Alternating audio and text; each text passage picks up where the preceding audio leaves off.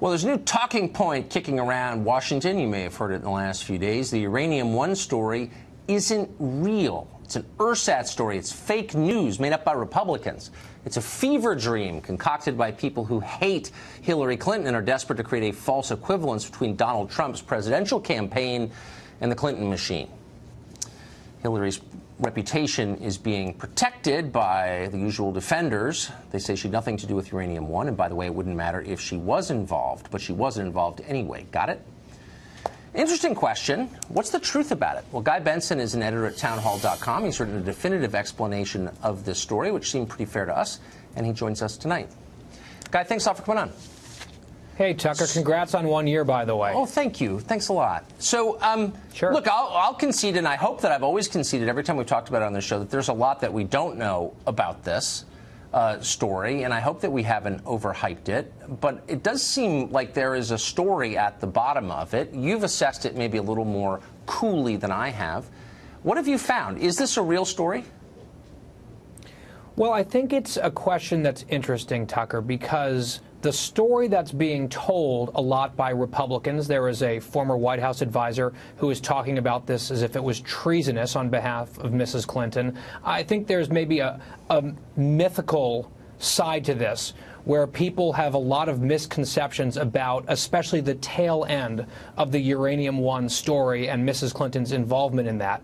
And because this came up recently in a story in The Hill about how the FBI had been investigating Russia's efforts on that whole front involving the Clintons a few weeks ago, Republicans have, I think, seized on that to try to draw some sort of equivalency on the broader Russia matter, and that has prompted a bunch of fact checks. And I think some of these fact checks have been really solid and good, clearing up some of the laziness or deliberately wrong characterizations of what happened with Uranium One. That all being said, there are elements of the entire saga, which started back in 2005, that I don't think are threats to national security, certainly not treasonous, maybe not criminal, but at least stink to high heaven when it comes to the Clintons and lots of money flowing to their foundation on behalf of people connected to Uranium One who needed favors and got them. Well, so you made, I thought, a really good point, and it was worth reminding our viewers of it, that this story wasn't concocted in the basement of the RNC or by Andrew Breitbart, but this was originally broken by the New York Times. That's right. And they detailed former President Clinton's trip to Kazakhstan, where all of this began. And it's complicated and actually worth Googling if you're watching at home. But the bottom line, I think, is this. We know that Uranium One hired the Podesta Group to lobby the Obama administration on this, that there was lobbying by this company on behalf of Russian interests. That's not really disputed. And you got to sort of wonder why, at the same time that money is flowing not just to the Clinton Foundation, but to the Clinton family. Again, I can't connect every dot, but I don't think you can just dismiss that as, like, insane conspiracy theorizing, can you?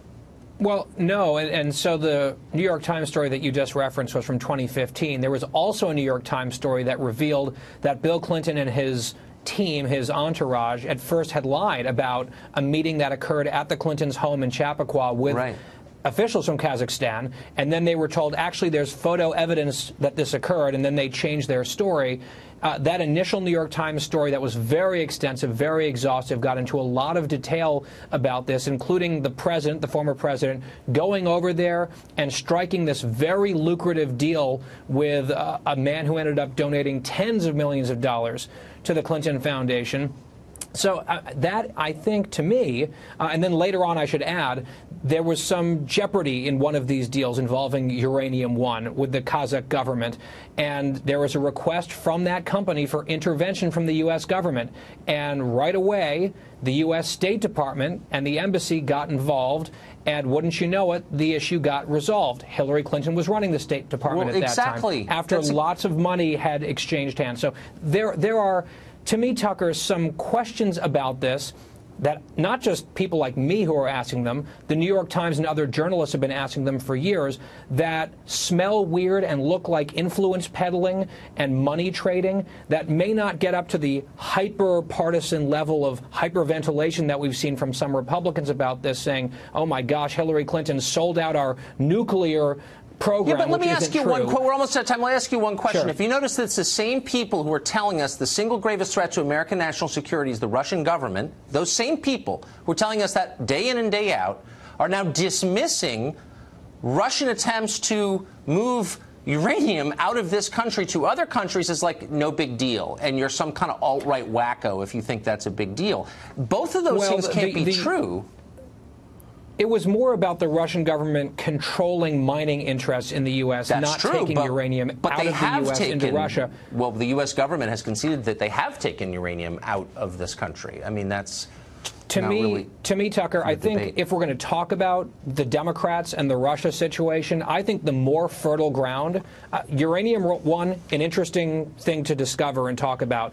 To me, it's fusion GPS. That's the piece of this puzzle that I think is the most strange, where we've gotten the fewest answers so far, with more and more coincidences popping up. Right. I think that's the approach Republicans should take. We tried at the beginning of this show with a Democratic consultant who started screeching at me. So that's where you know it's obviously that tends to happen, Tucker. It does. Guy, it's great to see you. Thanks a lot for that. Good to see you, Tucker. Thanks.